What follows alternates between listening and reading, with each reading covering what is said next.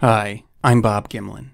The following is an interview with the founder of Midwest Bigfoot Researchers. Randy began his foray into this world after a series of fantastic experiences that occurred when he was only 10 years old, in 1977. He has actively pursued these creatures since the late 1990s. One note on the technical end, the microphone I had on Randy made the squeaking of his chair sound like the bugles of undead elk, so I only used the audio from my microphone, and therefore I'm unable to isolate his audio, so you hear all of my little contributions. Sorry about that. And I do have a full video on the narrative itself, which I encourage you to view before diving into this interview.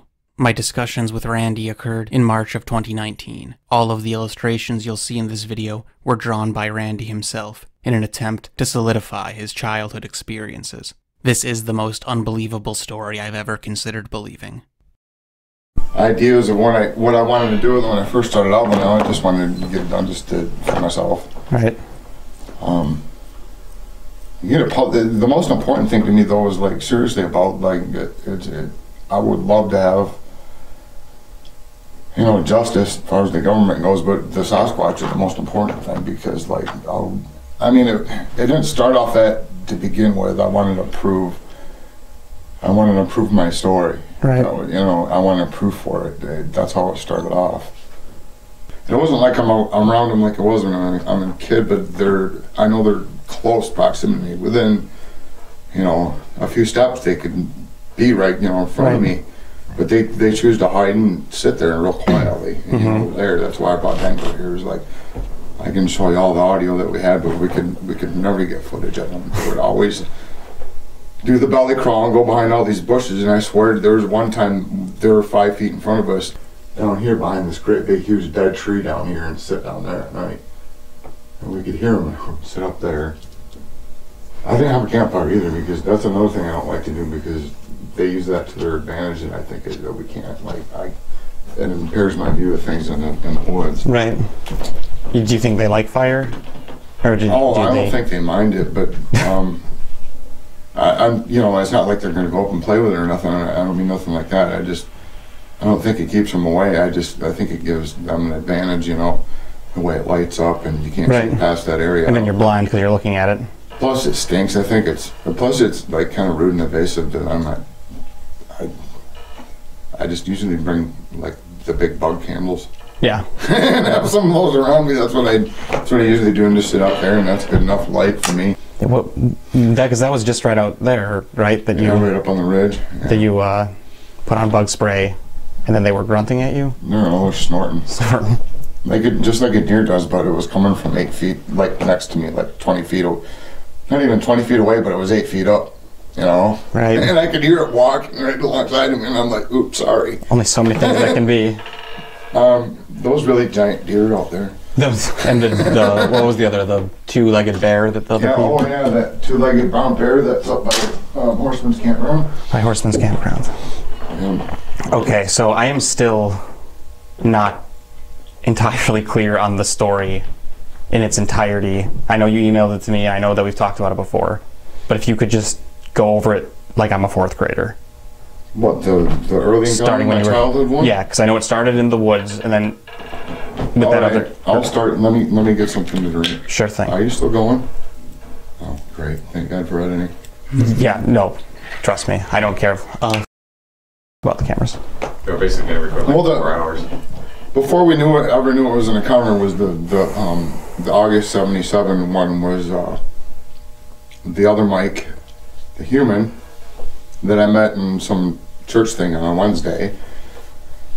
August was getting close to school, and a lot of us kids wanted to go do something, so we got bored. He came over, and we got bored around the house, and we rode our bikes up to the woods. I probably talked him into it because I like to go in the woods, and we rode our bikes up there. And I just started looking around at things. We got into these heavy bushes that looked like it had an opening in it. A lot of them, well, I can't show you now. I do have it on video, but like there's quite a bit of room underneath these bushes, and the bushes were close together, and they had vines going over the top of it. So there's a lot of stuff on top of the bushes, and plus the bushes were real thick. And this is right where we saw the steps put on the tree, right? Yep. Yeah. Yeah, it was on the other side of the woods over there on the pavement side of Morris Lake. Okay. We were crawling through there, and it was kind of cool because it was like a maze. It went from like little bush to little bush, and some of them were pretty tall under there where you could almost stand up. Mm-hmm. And we came to this room and it had blankets, and not nice blankets, like raggedy blankets, and I can't remember exactly what was on there, but there was a lot of weird shiny stuff hanging on like the wall, because it was like literally a wall of like vines and stuff like that. Mm-hmm. And pictures, like wallet pictures of like what you get with wallets, and picture frames that people threw away with those pictures in it, like stuck to these little branches and stuff on the wall, and we figured a bum was back there. Right. We didn't think much of it. We left and we kept on exploring. We came across that pond that I showed you with the tree, and they were just putting up those steps, and they'd not done that last one. Okay. And there's two boys back there, and an older boy that was older than us. His first name was Russell, and another Mike that was our age back there fishing and camping last time before going to school. We made friends with them. We decided we were going to go back to my house and get our gear and come back. Okay. And go camping with them. And we rode up there, and it got to my house, which is about 3 miles away from this woods. And it was, probably mid-evening. Then it took a while for Mike's mom to get there, and for us to get back to the woods. It was getting dark, which I don't remember what time that would be in September, but August would be like 10 o'clock or something. So it's fairly late. It was fairly late when we got there, I guess. We couldn't find them.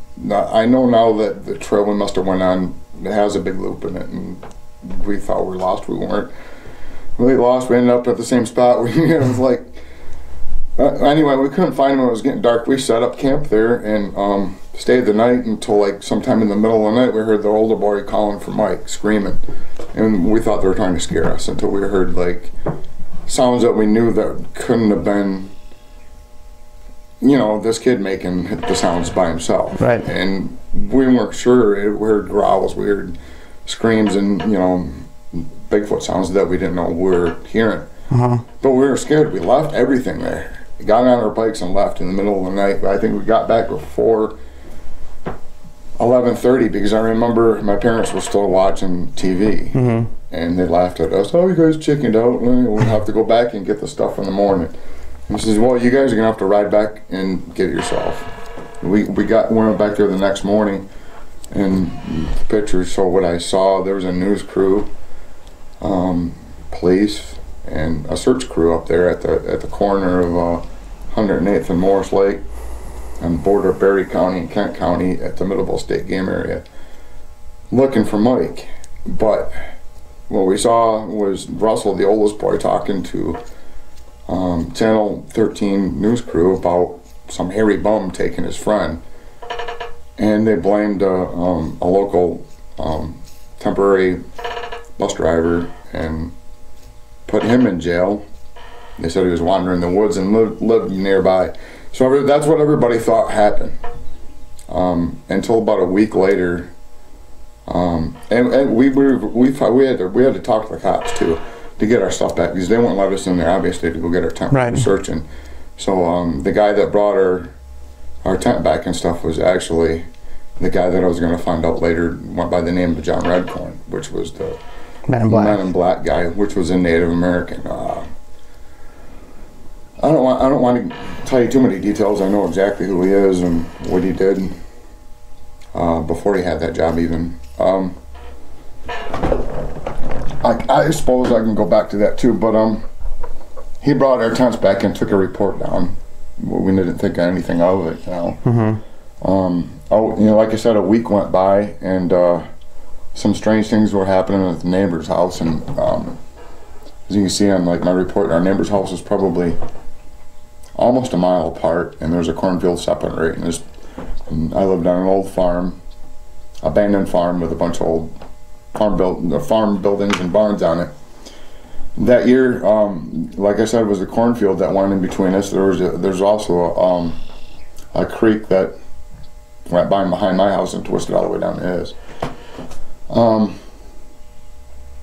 days before my encounter happened, the neighbor boy Tim stopped hanging around with the rest of us. There was other neighbor boys and his siblings and stuff. We all played together, and 3 days prior to that, he kept on telling us that he had found a pet orangutan that had escaped and he had befriended, and we all thought he was crazy. And we did. We were just like, oh, he's made an imaginary friend. Isn't that cute, you know? And we made fun of him for a while. There was other strange things that one time thought we were chasing a dog one day, but no, it turns out I don't think that was a dog. But that was actually the day before the encounter. We didn't know what we were seeing. That was that was going to be turning out to be Mike, the juvenile sasquatch. What you thought was a dog darting by? Well, yeah, he was watching us in the bushes before that encounter. I remembered, like, but we a day or two before that had chased the big Siberian husky neighbor's dog around to catch it and give it back to the neighbors, and we thought somebody had also lost a dog because, well, we saw something in the bushes and we saw something running away brown on 4 legs. We thought it was somebody's dog, and he actually went across the street, went back across the street, not back in the creek, and he probably climbed a tree because we were, thinking it was a dog, and we could not find him. There was like at least 3 of us running after him, looking every which way, and he was just gone. He got away from us. We didn't think anything around. Where'd that dog go? That's all we knew. But like the next day was Saturday. Tim had stayed home, and the rest of his family had left to go get school supplies and go eat out. And the sitter was there to watch the baby, and Tim stayed back because he wanted to play with his orangutan friend. I wasn't sure until I got down there later that day that he was actually home. I'd knocked on the door. That's what the babysitter told me, that he was over in the cornfield that was next to the house. There's a little row of trees that separated the cornfield too, but it was like about 40, 50 feet away from the house, the cornfield. And he was sitting out there, and I get out there, and the babysitter said he was playing with a troll. The babysitter thought it was a troll? Yeah, the babysitter said it was a troll-like looking thing. And in the cornfield. In the cornfield. That's 50 feet away from the house. Yeah. She said she could see him peek out every once in a while, like that picture. And that was the first image I had of him too. Was like that. Do you remember? Bulbous nose and stuff of him, peeking through the cornfield. I walked out there, and Tim's sitting in his underwear, his clothes folded up neatly beside him. He's sitting on that ball, and he has like all his brothers and sisters' toys out there, like Barbie dolls, balls, like all the Tonka trucks. I knew exactly what trucks he had because like he had all the opposite ones that I had. I had like the steamroller, and he had the truck, and I, coordinated. Yeah, but he was out there trying to see whatever he can entice him to get out of that cornfield with. And he said he would whistle every once in a while, and he would come. That was another weird thing, that he would whistle for him. And he told me that he was going like, I give him a name and he can say his name. Sure, whatever. And like, he was just here, Tim said. Oh, okay. So I waited for a couple minutes, and that's what we saw. And, I waited, and sure enough, a face popped out. But he didn't come right out. He was just kind of looking real shy like that. And Tim says it's somebody's pet orangutan. He's really friendly. You don't got to be afraid of him. He's only about like 4 or 5 feet tall. And that he's been reading up about it in the World Book, and he said that he was afraid of clothes, and he would pull on his clothes, so to get him closer he was sitting in his underwear. That was his thinking. And he eventually came out, but he went to Tim first, and then he saw me, and he started pulling on Tim's arm like he was going to take him into the cornfield. But Tim was laughing and stuff like, "What are you doing, Mike? What are you doing?" And like, I walked up to him, and that's when he stood up and gave me a hug. He like looked at me like he knew me and walked over and gave me a hug that almost like took all my air out of my lungs. And then so it came out of the cornfield? Yeah, he was out of the cornfield by this time, and Tim had like tried pushing some things towards him, like the toys and the ball. He had hit that red ball that he was sitting on so hard that flew over in the trees, and he popped it. Tim thought that was really funny. And he backhanded it because, like, I'm sure he didn't understand why this thing's rolling towards him, the physics of why he just like hit it away from him like that. But like then he started tugging on his arm, and it all happened pretty quick. And then, I mean, as quick as he hugged me, he heard something in the cornfield that made him leave. And I'm like, look, we gotta like go tell somebody about this, all right? And like, he grabbed his clothes and put them back on, and we the babysitter had already made food, and I ate a little bit of it, and Tim ate some, and he showed me the World Book and the information that he could find. We didn't have the internet back then, obviously. We left from there because his parents weren't home. I would go tell my dad. It was Saturday. We're gonna go walk up there and tell him. We had to tell somebody about it. Did the babysitter seem like alarmed by this troll? No, I think she was convinced it was an orangutan too. Really? Okay.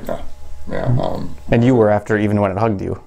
Yeah. Why would it? It looked a little strange, but like, you know, I kept on asking him, you know, about it, and he said, you know, as we walked back up to my house, he was saying how friendly he was, and he had to have been somebody's pet. I remember, you know, I was trying to figure out how he escaped, or, you know, like there was a circus in town, and somebody lost it. You know, things 10-year-olds would talk about, and we couldn't figure it out. And we get halfway down there, and we could see the cornfield stalks moving, and Tim's like, "Oh, there he is!" And he actually popped up. Tim's waving at him, and Mike the Sasquatch is waving back and stuff.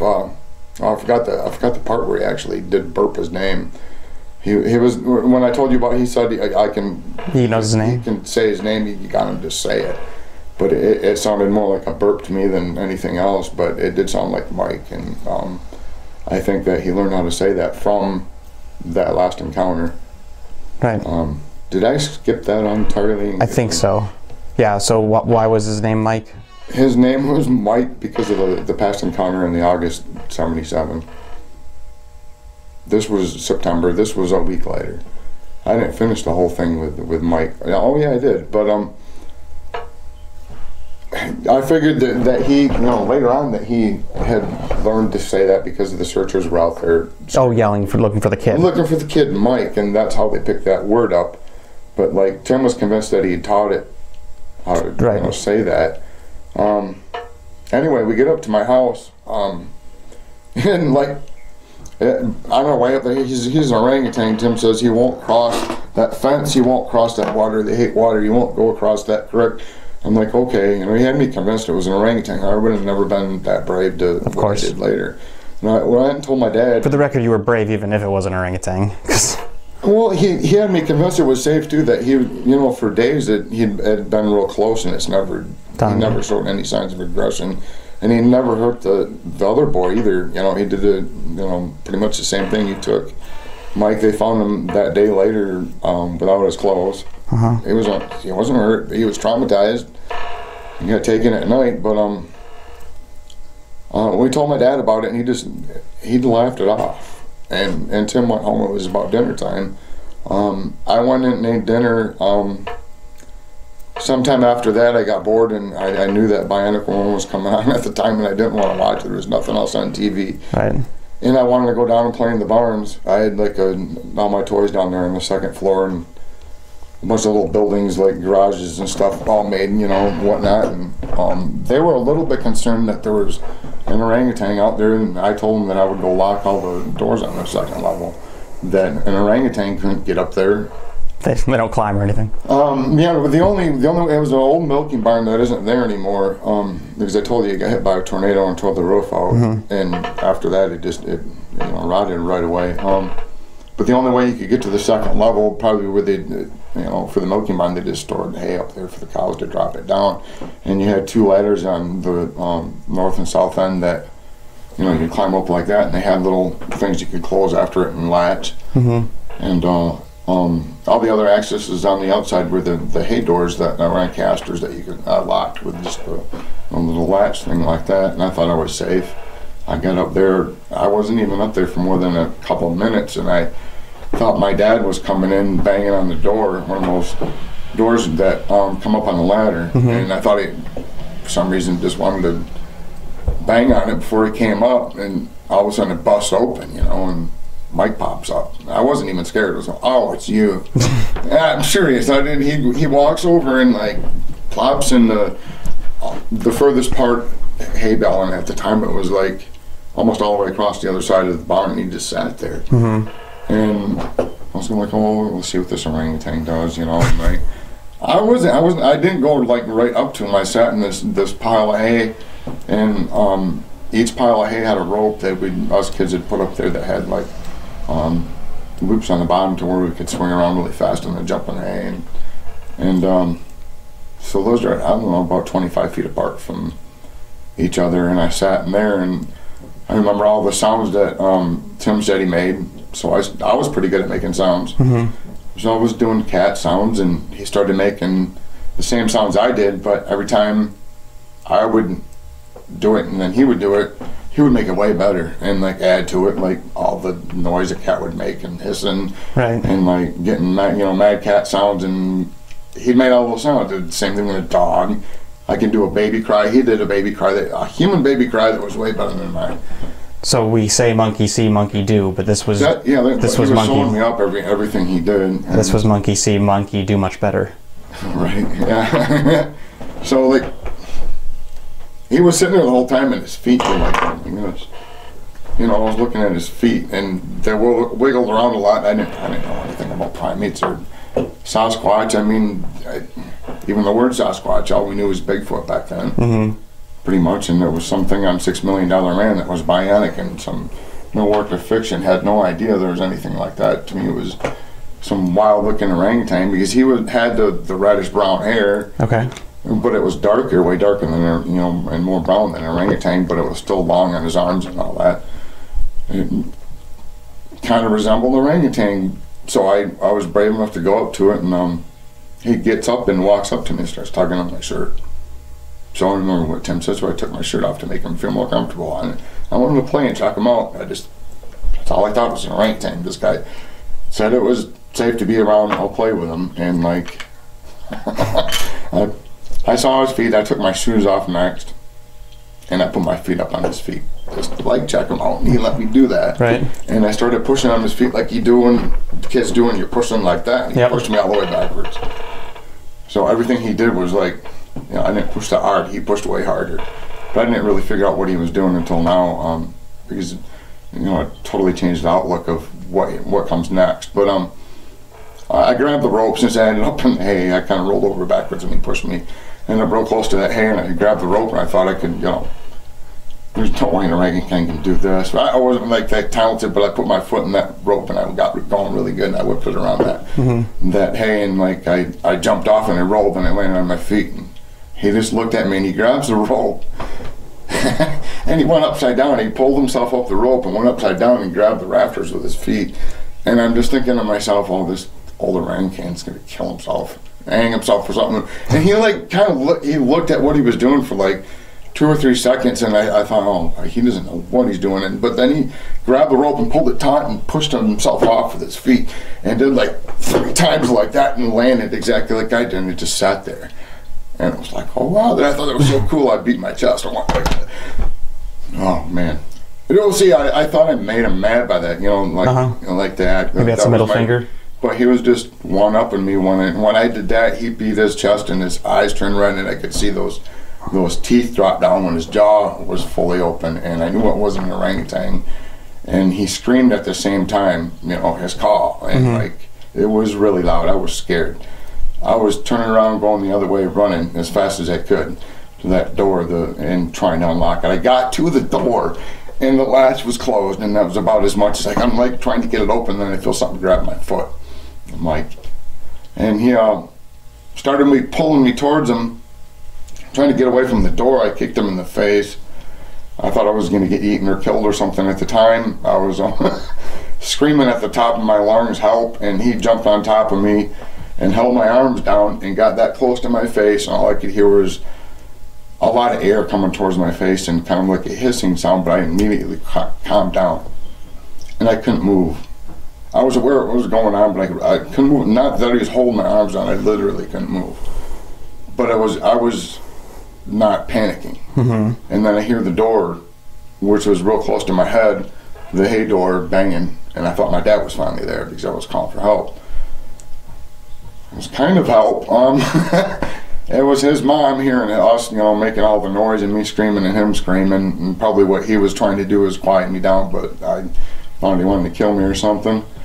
he didn't want his mom to hear him, but she ripped that door open to, you know, she didn't know what was going on. Maybe one of us was killing each other or something.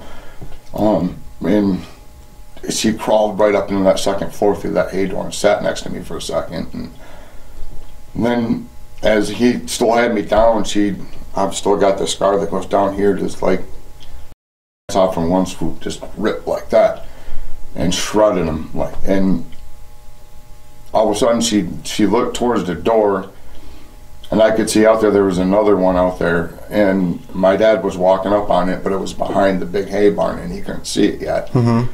And they must have seen them from the house. The house was about an acre away from the barns. There was a little bit of a distance away from the barns, and he told me later that they didn't know what it was, but there was two bear-like hairy things on all fours running towards the back of the barn, and my dad grabbed his 16 gauge and went down there, and that's when the exact moment she saw him. I mean, the whole thing happened so fast. She was ready to jump out. As soon as she was ready to jump out, Mike grabbed my arm. He didn't have a good grip on it, but it was enough to pull me all the way out of that window, that door, and fall 7 feet down on it, right on my back, and knocked the air right out of me, and I screamed when I got up. And I'm without trying to get up. My dad's helping me up, but he's not even looking at me. He's looking at them, and there was was probably the male with the mother. She was dark black. He was, you know, I told you the color he was brownish red.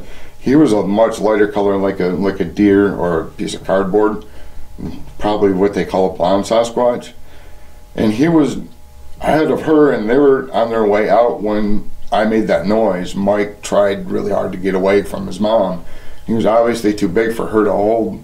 Anyway, he got away from her and started running on all fours back towards my father and I, and the two adults were screaming, but they didn't make any towards advance toward us. Mm-hmm. I mean, this all happened really fast, but Mike stood up, I don't know, maybe 10 feet away from us as he got up to my dad, and I kept on looking back and forth with my dad and me, and he thought, and now I think he thought that my dad was hurting me, but I thought at the time that he wanted to eat me or whatever and take me with him, because he grabbed my arm and started pulling me to take me with him. And I started screaming again, freaking out, and I told my dad to shoot him.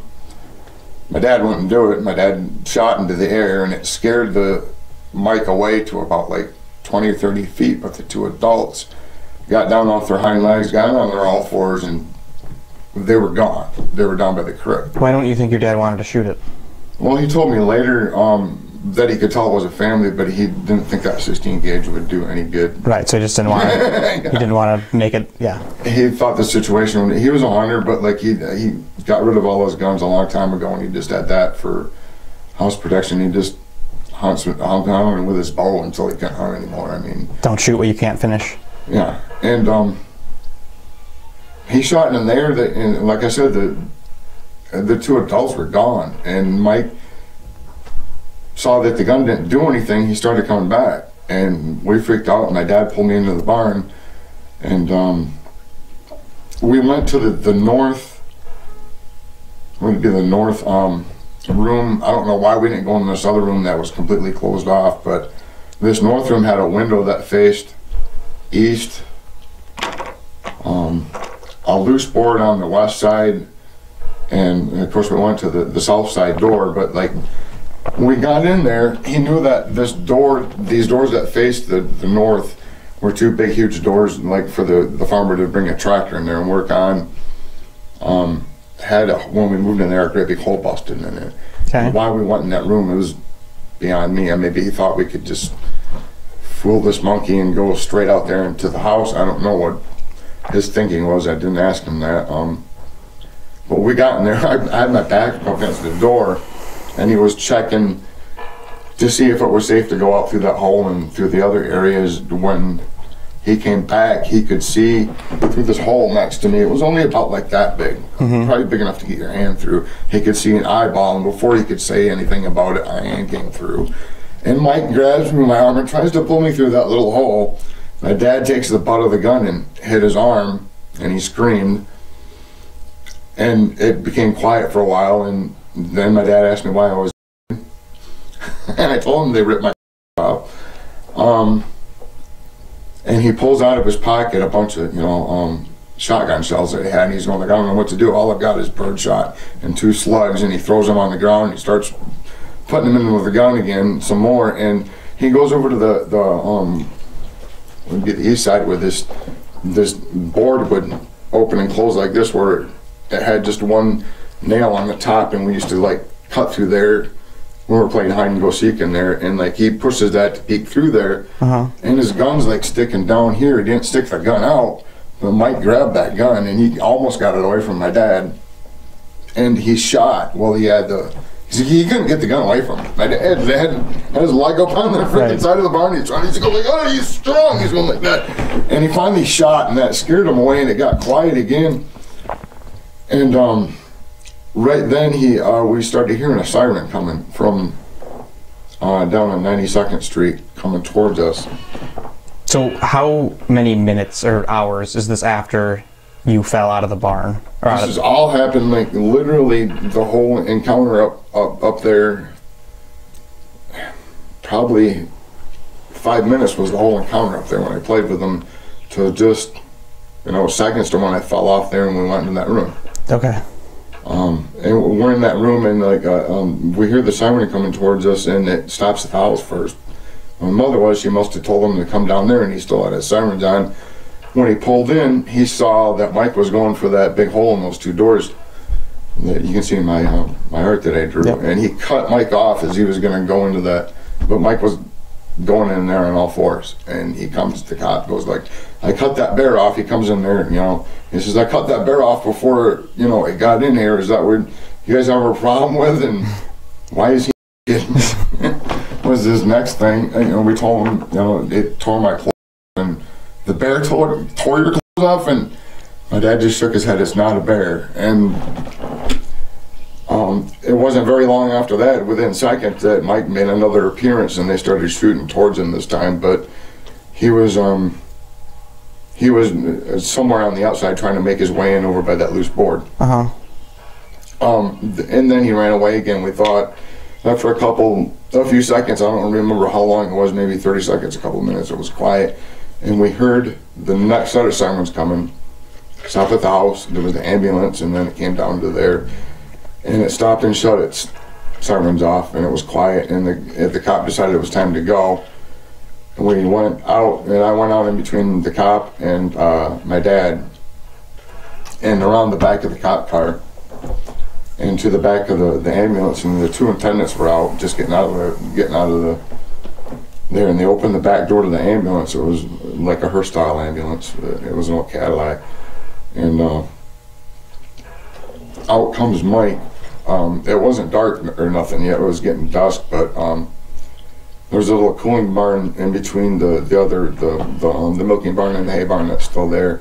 And he came around that and peeked around it, and like they thought it was a bear too. After they asked me why I was the ambulance attendants. Right.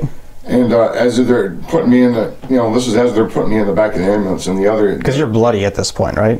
No, I didn't bleed. It just cut me open. I don't know why I didn't bleed. It wasn't incredibly deep, but I did have to get stitched up. Maybe somebody can tell you why that doesn't bleed down there like that. I don't know. I believe you. Let me see, where was I? They saw what it was when he came around the corner of that cooling barn, and the grass was really long, so they really couldn't see when he was on all 4s until he got closer, and he stood up, probably about like 20 feet away from the end of the ambulance. He stood up on his hind legs, and they knew something was really unusual then, and they shot in the air again to scare him off, and it wasn't working. He wouldn't go past that cooling barn. He would just turn around and just like peek around that thing even when they were shooting. Okay. In the air. Like he knew that it was just noise. Right. Well, he noticed, the cop seemed to notice that he didn't like those sirens, and the cop went right after that and turned the sirens back on in the ambulance and his cop car, and that drove him off. And it got quiet. We went up to the house. I think it was like a DNR or something that showed up at my house right after we got inside, and the cop and the DNR guy were just inside the porch of the mudroom watching the barn, watching out with their guns, and they hear gunshots come from my neighbor's house in that direction, and they get a call on the radio that my neighbors are shooting at something, and they said they had to take off, that, you know, that's where they were going. And so now the cops are just on their way to your neighbor's house because they're shooting at something. Yep. Okay. And we could hear the gunshots from the kitchen, all the way from, you know, almost a mile away. And there were several gunshots. The paramedics did whatever they were doing. I don't know if they did, you know, they patched me up, told me I had to go to the hospital to get more stitches. Before we made it out of the my driveway, the cops showed back up, the state police cop car.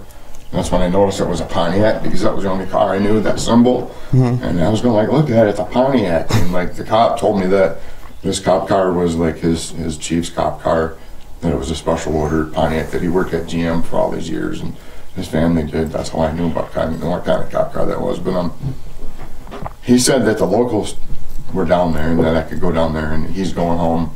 That was the end of his shift. And we wanted to find out what happened, and he told us a little bit about, you know, that the Sasquatches went down there and tried to break into the house and got into the house, and they were shooting at him. That's all he told us. So we went down there, you know, concerned about our neighbors and my friends, and when we got down there, the wife and the kids were packing the car up, but Tim was gone. All the other kids were packing clothes in the car. The father was in the house, talking with the local police. The house was ransacked, and we didn't know exactly what happened yet.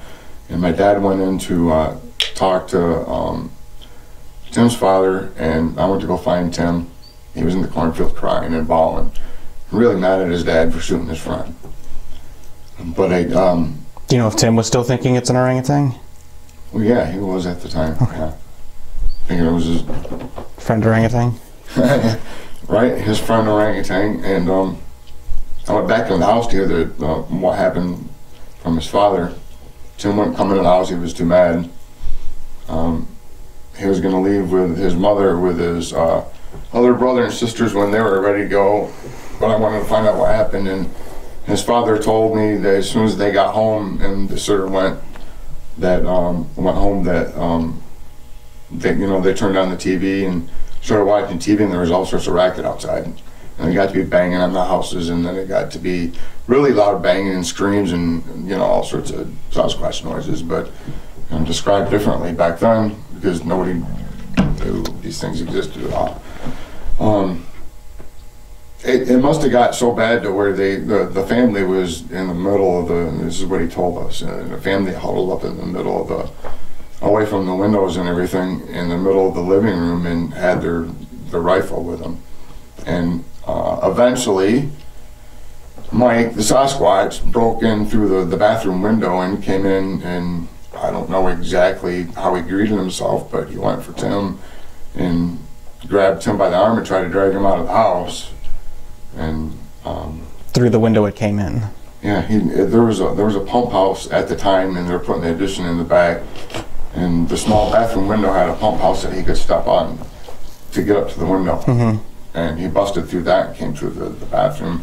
The bathroom emptied out in the hallway that opened up into, you know, the living room right there, and Tim was there watching TV, so he only took a few steps. There's another note there that they had an anti-cam that picked this up too, but that's government's property now.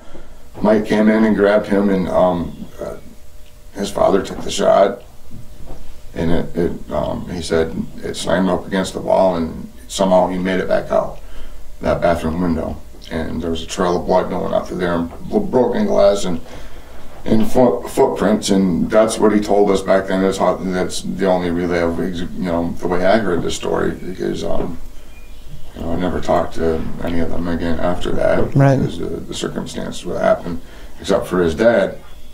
I went to the hospital and got stitched up, and the following day I got a call early in the morning, says, oh, by the way, they looked for the body. They couldn't find it that night. By the time they got done with all the reports, and when the government showed up, it was dark and they couldn't find anything. There was a quick creek, like I said, running through their property to the back of their house, and Tim's father calls me in the morning and says, I found your friend. You want to see him before they get here? And I give him. So and I said, sure, and I walked down there. I got down to their house, and the neighbor boy, which is a year older than me, was at the house, Tim's house, and said that Tim's father was over at their house in the back with the body.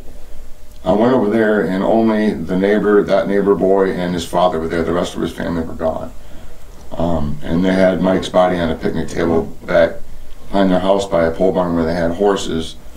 And 2 of their horses had died of that PPD poisoning that I told you that was going around back then. And he had already dug a shallow grave. And it was typical back then, and the state would come pick these poisoned horses and cows up and put them in a mass grave. Which is another reason why I think the Sasquatches were close to my barn, was a dumping site from the farm next door that were putting their cows next to our property where that creek ran behind their house. That's what they told them to do, because that little swamp there, they said, would clean their blood and like all the poisons that were in it before it hit the creek. I went down there sometimes, and that creek was red with blood, where they piled those cows up until they took them. But excuse me a minute. Where was I? Can I take a break here a second? Yeah, absolutely. I got a freaking super dry throat. Is that still on? Yeah, we can take cigarette breaks if you want. Yeah, let's go take a cigarette. Yeah, because where I leave off, I'll remember that now. I got over there. Like I've had to, like I said, the memories didn't all come piling back. It was bits and pieces in big chunks. Right. With pieces missing in between. Well, the government was already alerted to these Sasquatches, like I told you. Yeah, I was going to get to that at the end when they started talking about it, that, they were a problem. Well, and people freak out when think about what that kid had to go through. Getting... Well, you went through it too. But you weren't taken. Even then, I could have handled it. They didn't have to hypnotize me. I wouldn't have been traumatic. I knew it was an animal, and that's they do animal things. They don't do human things. Right. They don't live by our set of rules. I knew that back then. I could have lived with that. I wouldn't have been traumatized. But getting taken at night, that would be way different. Not knowing what the hell. I saw what it was. I could see it was a primate. I'm going to be totally honest. If that happened to me last night, if the car broke down and that happened to me last night, I would not recover from it. Really? No, I don't think I would recover from that. I think it would be hard. Not now. Dude, I could talk about it. I can, if we had a problem with Sasquatch, I could talk our way out of it if you didn't freak out. You could talk your way out of it. They don't go to freak out mode right away. You could talk your way out of it with it. Yeah. If you don't freak out and start screaming, because they don't go to panic mode right away. If they're around you, they're checking you out because they're curious, or you happen to cross their path. Yeah. And if it's their home, they're not going to immediately attack you. They're going to give you the bluff charge, or they're going to throw something at you, or they're going to just make noise and make you go away. Then the last thing they want to do, because they're aware of their own mortality, is get her to get into a confrontation with a human they know that might not end well. Have a gun, or Right. All right, let's take that break. They're smart enough to figure that out. Of course, the juveniles don't know that. That's why the Michigan Dogman thing is so heard about, because they're juveniles, and people see the way they run. You see the way I drew them and the way they move. They look like a werewolf or a dog-like thing, because the way their feet bend like this, in the back, it kind of looks like a dog leg, and they're on their toes like that, and then their foot goes like that.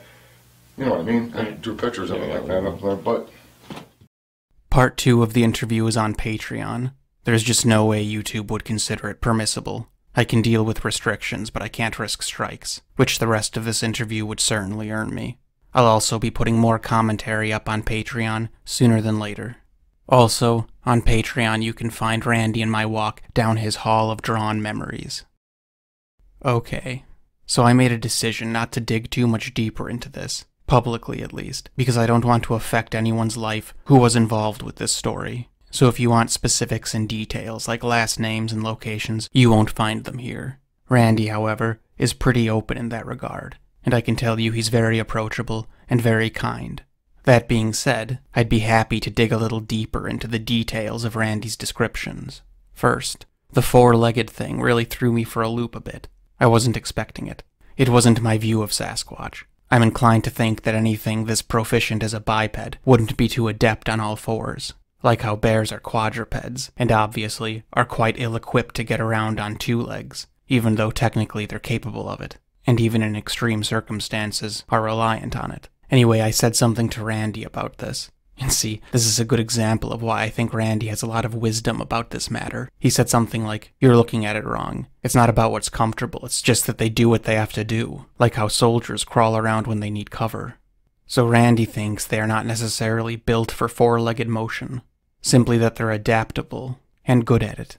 And Randy notes that a shockingly small amount of their body makes contact with the ground when they crawl, which very well may account for a lack of tracks. I asked Randy if they use their knuckles when they're on all fours, and he said yes, because it works for them.